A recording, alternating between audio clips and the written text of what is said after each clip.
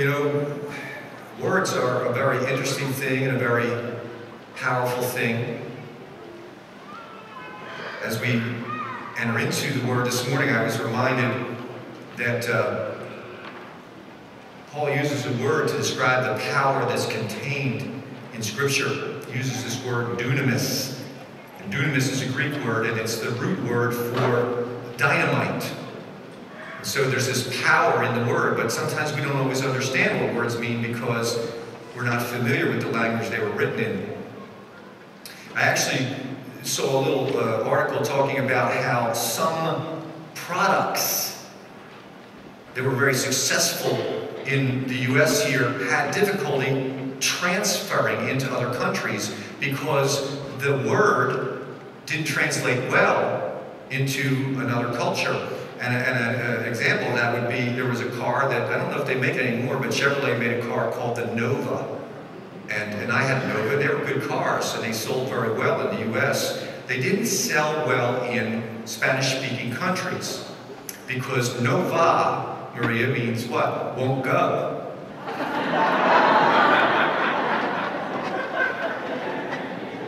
It was hard to convince people to buy one, see? And other words have had trouble transferring into different cultures. Microsoft came up with a cool search engine name, right? It's called Bing. We're like, Bing, I could go to Bing. But in China, when they tried to translate Bing, it came out meaning sick pancake. Nobody wanted to use it. And even worse was the poor Coca-Cola company. They tried to translate that phrase Coca-Cola into Chinese, and the advertisement said, "Bite the wax tadpole." Nobody was buying it. So you would think like Pepsi's going to just come in and sweep through China, right? Because nobody wants to buy Coke. The problem Pepsi had was they had this slogan, "Come alive with the Pepsi generation." And translated to Chinese, it said, "Pepsi brings your dead ancestors back to life."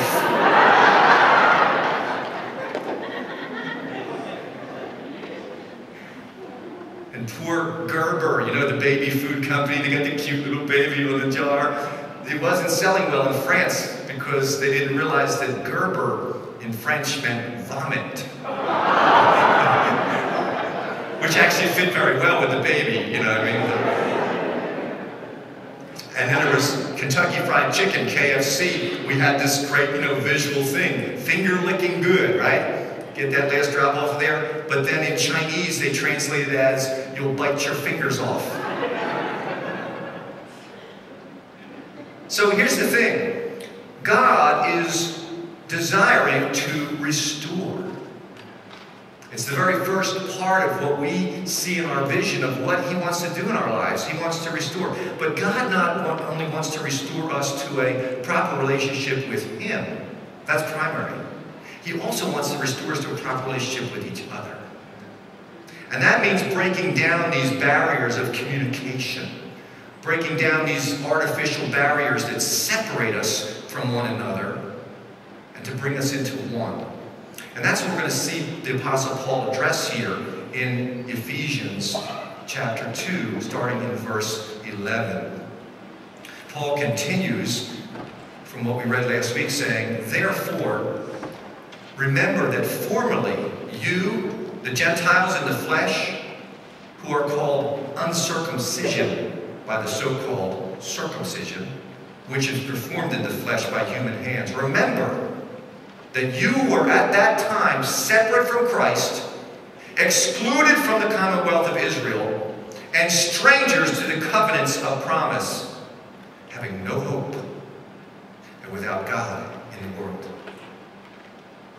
Okay, so you have to understand this, that this church that Paul established in Ephesus was made up primarily, if not exclusively, people who were not Jewish. They were Gentiles. The church that Jesus established was first established among Jewish people in Jerusalem and Judea, but then it was to spread out to Samaria and the ends of the earth. And Paul was one of the people called to take it to the Gentiles. And last week you might remember that Paul told these Gentiles that they at one time were dead in their trespasses and sins. But that part of it, being dead in trespasses and sins, was actually true whether you were a Jew or a Gentile, because all have sinned and fallen short of the glory of God. What Paul's doing now is he's telling these Gentiles that you had an additional problem. Beyond the fact that you were born dead in your trespasses, you didn't have a covenant with God. Whereas the Jewish people, the people of Israel, had a covenant with God. And that covenant allowed them a means of temporary forgiveness of sins. They had a way of going before God and getting cleansed, although it wasn't permanent. It was just temporary. The Gentiles didn't have that. And Paul's saying, listen, it's not just that you were dead. It's that you had no way of doing anything about that. You had no covenant with God. You had no relationship with God. And you had no hope of ever having a relationship with God.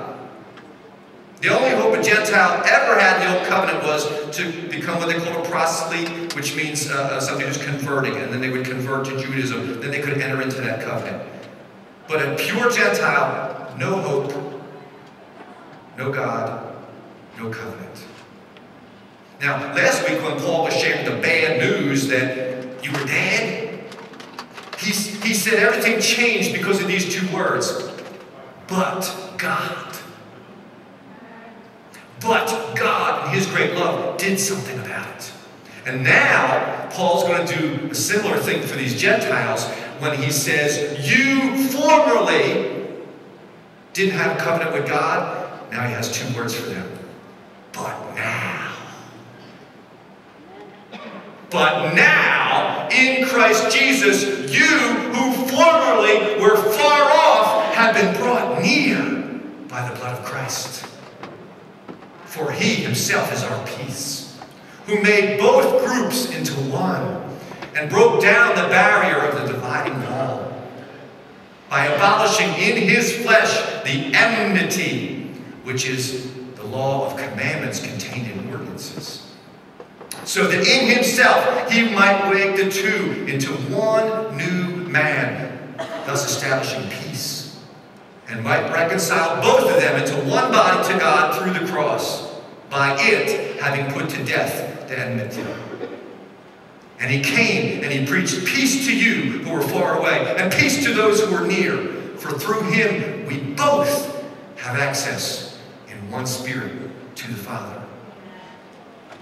So Paul is describing here for them that there was this horrible separation at one time between people who were Jewish and people who were non-Jewish. And he says that God's doing away with that. And he uses two significant examples of what that looks like. The first thing is he says that Jesus broke down the barrier of the dividing wall. Now, this is not just a metaphorical dividing wall. It is a literal, physical dividing wall that existed in the temple in Jerusalem. There was a wall that separated the court of the Gentiles from the court of the Israelites. And there were actually signs posted on the outside of that wall warning Gentiles, don't even think about going in there. In fact, archaeologists recently found an inscription carved on a piece of what used to be the wall there at Herod's temple. And this is what it said, obviously in Hebrew. No foreigner may enter within the barricade which surrounds the sanctuary and enclosure. Anyone who is caught doing so will have himself to blame for his ensuing death. It was a serious wall. And because if you were a Gentile, you couldn't go beyond that wall, you know what happened beyond that wall? Sacrifices for sin. You're not able to go in there, therefore you can't sacrifice for sin, therefore you can't get forgiveness. You're excluded from the covenant. But Jesus broke that wall down. And He gave everybody, Jew or Gentile, equal access to mercy, grace, and forgiveness. And so the second thing that Paul says, in addition to Jesus breaking down that dividing wall, he says he is abolishing in His flesh the enmity, which is the law of commandments contained in ordinances. Now, I love the New American Standard Bible. That's what I almost always teach from, because it's very accurate to what Paul wrote. He wrote in Greek. It's translated directly from the Greek. But let me tell you something. That's a mouthful. Abolishing in his flesh the enmity, which is the law of commandments contained in ordinances. So I'm going to read you that same phrase. This is a New Century Version. Puts it a little more simply. The Jewish law had many commands and rules, but Christ ended them all. That's what Paul's saying here. The old covenant law was a system designed to give temporary forgiveness to the Jewish people only. People of Israel had access to a covenant that could give them temporary forgiveness. And the only reason this system existed was to teach them their need for forgiveness and to want them to long for a permanent forgiveness that could only come through the Messiah.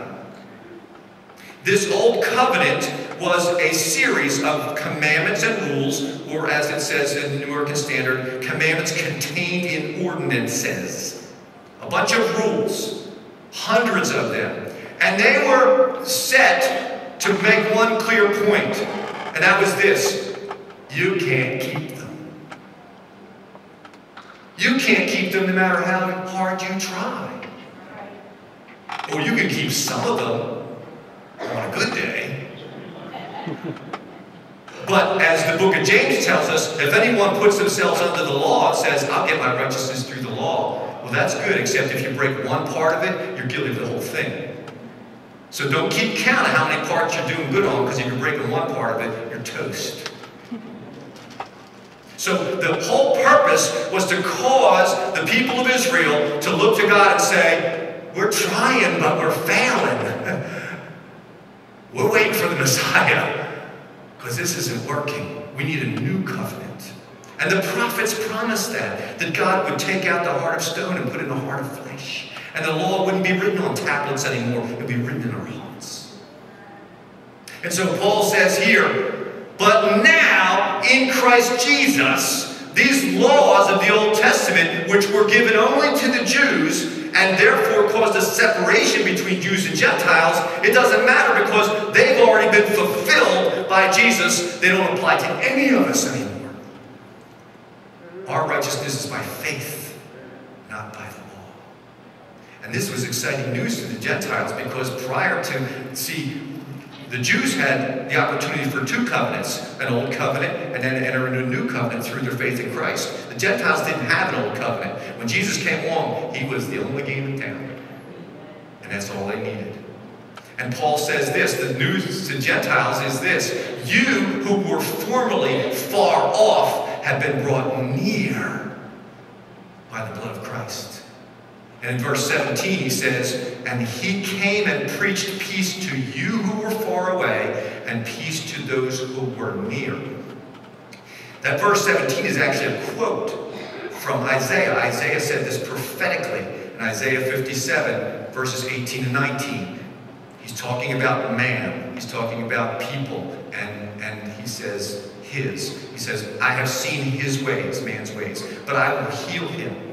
And I will lead him and restore comfort to him and to his mourners, creating the praise of the lips. Peace. Peace to him who is far and to him who is near, says the Lord, and I will heal him.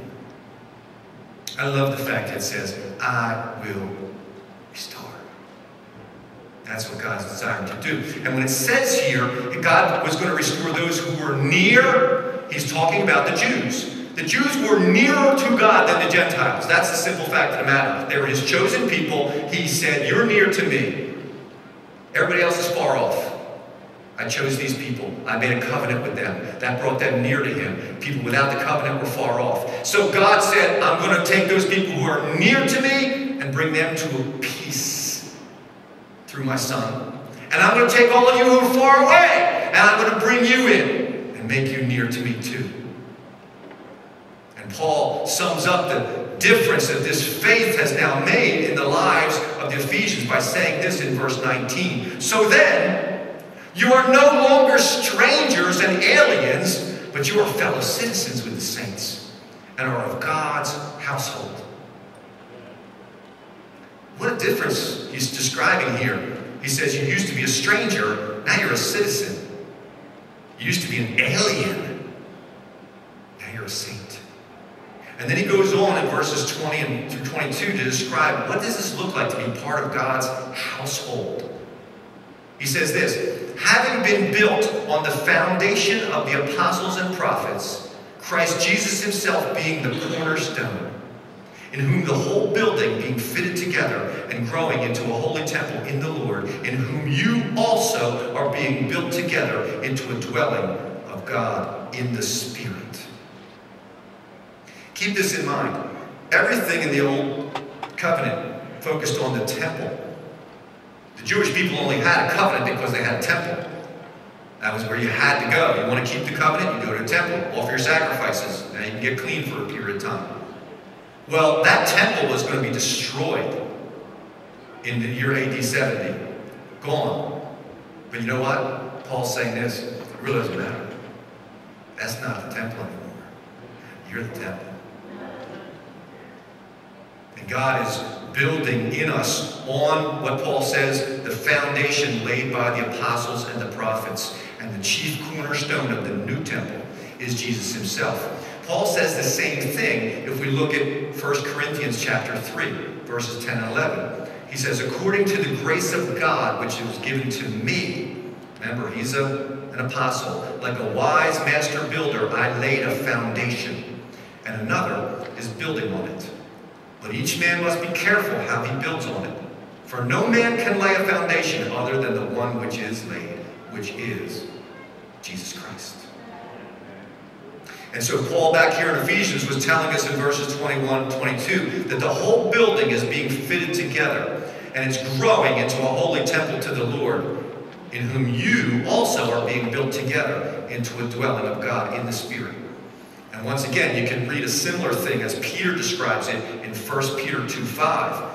He says, you also, you, as living stones, are being built up as a spiritual house for a holy priesthood to offer up spiritual sacrifices that are acceptable to God through Jesus Christ. In the old temple, they offered animal sacrifices. God doesn't want that. His son was the perfect sacrifice. The only sacrifice we need to offer now in this temple, spiritual sacrifices.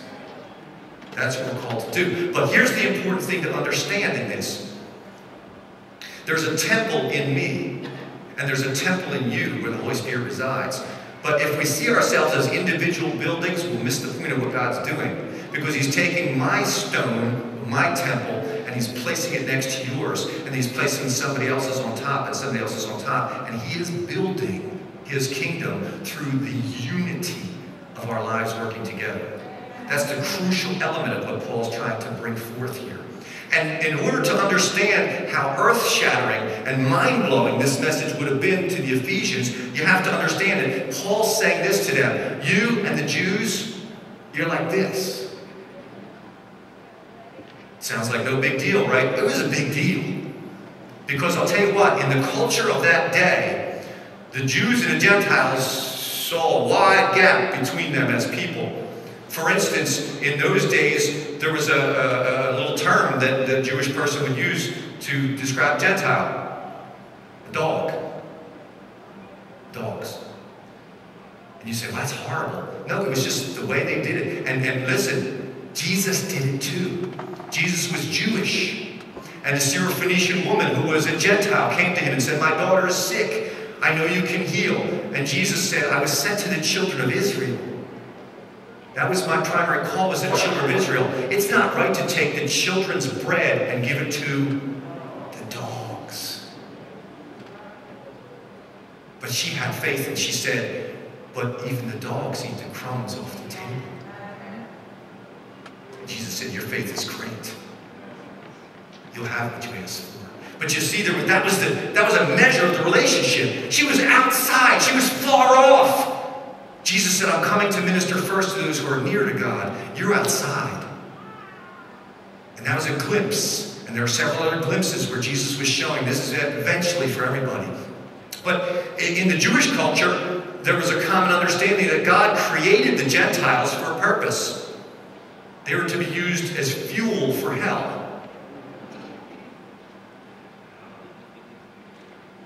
If a Jewish person returned home from a Gentile territory, had walked through a Gentile territory, as soon as they got back into Jewish territory, what'd they do? Brush all that dust off their feet. I don't want any Gentile dust on me. It's unclean. I don't want it touching me. And if a Jewish boy or a Jewish girl shocked everybody and married a Gentile, the Jewish family would have a funeral. As far as they're concerned, that child was dead. And let's not be out of balance here. Those are things that describe how the Jewish people saw the Gentiles. It was certainly not much better in the reverse. The Gentiles had a very strong history, and it continues to this day, of persecuting the Jews. And in the days of King Xerxes, they passed an ordinance that was going to exterminate all the Jewish race, except for Esther stepped up and saved them. But they would have killed every one of them. On another occasion, Jews were forbidden to read any of the Old Testament scriptures. If they were caught reading it, they would be put to death. At one time, one of the Roman emperors just banished every Jew from Rome. Get them out of here. I don't want to look at them. But Christ comes and he says, no. I want you together. I'm calling you into unity. I'm making you both parts of God's household. And here's what we need to understand. It goes beyond just Jews and Gentiles. That's what Paul's referring to here in Ephesians, but it's more than that. And he expands on it in Galatians chapter 3, verses 27 to 29. He says this, "For all of you who were baptized into Christ have clothed yourselves with Christ. There is neither Jew nor Greek, there is neither slave nor free man, there is neither male nor female, for you are all one in Christ Jesus. And if you belong to Christ, then you are Abraham's descendants, heirs according to the promise." So here in Ephesians, he's talking about Jews and Gentiles being brought back together. In Galatians, he's saying it's not just Jews and Gentiles, it's also males and females. It's everybody being brought together. And I think if we extend that simply to the truer understanding, we're saying this, that in God's eyes, he doesn't see Jews and Gentiles anymore. He doesn't see men and women. He doesn't see blacks or whites, Asians or Hispanics. He sees people clothed in Christ. End of discussion. That's it. You're clothed or you're not clothed. And see, we have to grasp that is part of the full meaning of what we say when we say we are people restored. We're not just restored to God, we're restored to each other. We have to be able to walk in unity to fulfill God's plan. And if we understand how this came about in the first place, then we can get a sense of why God had to undo all that. Because the artificial separation of people into distinct groups to say, I'm different from you, started in Genesis chapter 11, verses 1 to 9. Because in verse 1 it says this, now the whole earth used the same language and the same words. Didn't have to translate anything. And it came about as they journeyed east that they found a plain in the land of Shinar and settled there. They said to one another, come, let's make bricks and burn them thoroughly. And they used brick for stone and they used tar for mortar. They said, come, let us build for ourselves a city and a tower whose top will reach into heaven. And let us make for ourselves a name. Otherwise we'll be scattered abroad over the face of the whole earth. The Lord came down to see the city and the tower which the Son of Man had built. The Lord said, behold, they are one people, and they all have the same language. This is what they began to do, and now nothing which they purpose to do will be impossible for them. Come, let us go down and confuse their language, so they will not understand one another's words. So the Lord scattered them abroad from there over the face of the whole earth, and they stopped building the city. Therefore its name was called Babel, because there the Lord confused the language of the whole earth. And from there the Lord scattered them abroad over the face of the whole earth. You see, there was a sinfulness in the hearts of the people. Notice when they build this tower, it's not for God's glory, it's for their glory. It's not for God's name to be lifted up. It's for their name to be lifted up. And God would not be robbed of his glory.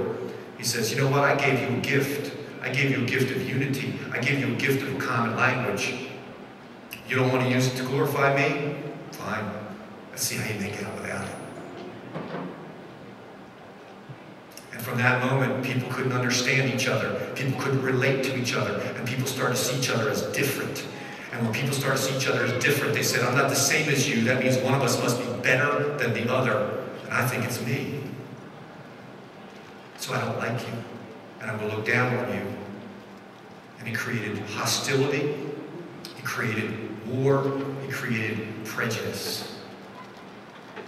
That was a result of the people's sinful hearts not wanting to give God the glory. But you see, from the beginning, God had a desire to reverse that, to turn it back around and make people one again. And we see in Acts chapter 2, on the day of Pentecost, God turning it back around.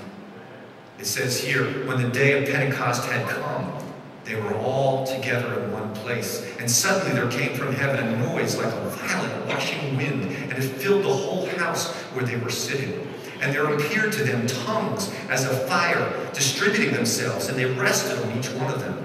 And they were all filled with the Holy Spirit and began to speak with other tongues as the Spirit was giving them utterance.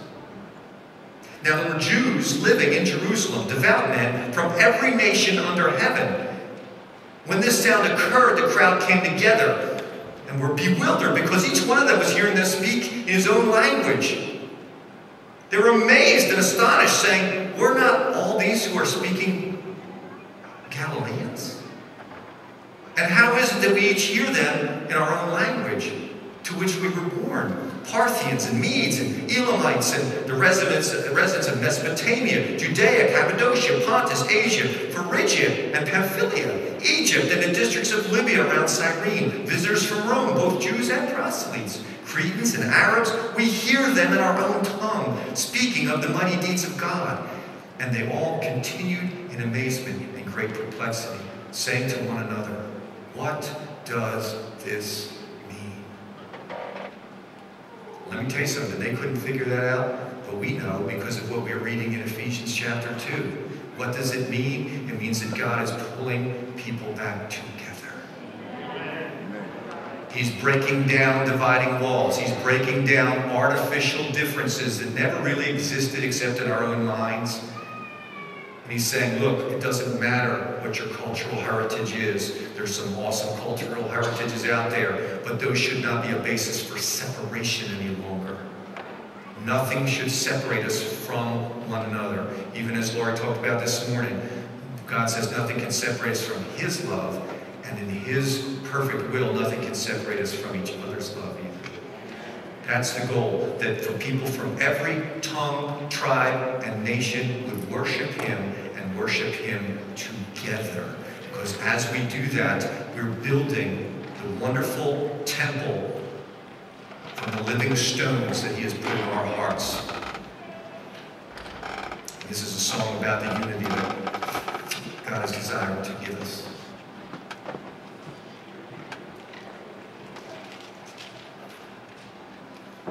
Can you unmute that?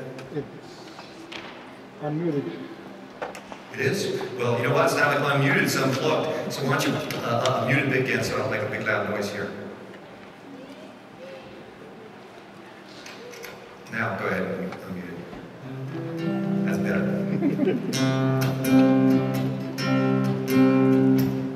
One God, one Lord, Jesus the Savior, one hope for all humanity, one grace for all sins, we are forgiven, new life for all eternity.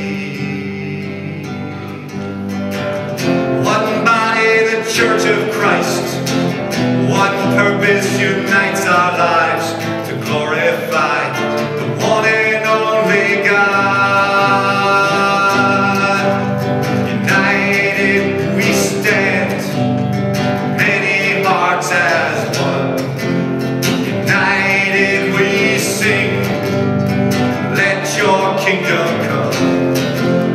Unite us to see your will on earth be done. Unify our hearts and make us one. One faith, one blood. We're baptized in his love. One sacrifice that sets us free. One Savior, one King, over every living thing, reigning for all eternity. One body, the Church of Christ. One purpose unites our lives to glorify the one and only God. United we stand, many hearts as one. United we sing, let your kingdom come. Unite us to see your will on earth be done. Unify our hearts, make us one. Let's sing it together one more time. United we stand, many hearts as one. United we sing, let your kingdom come. Unite us to see your will on earth be done. Unify our hearts, make us one. Unify our hearts and make us one. Unify our hearts and make us one.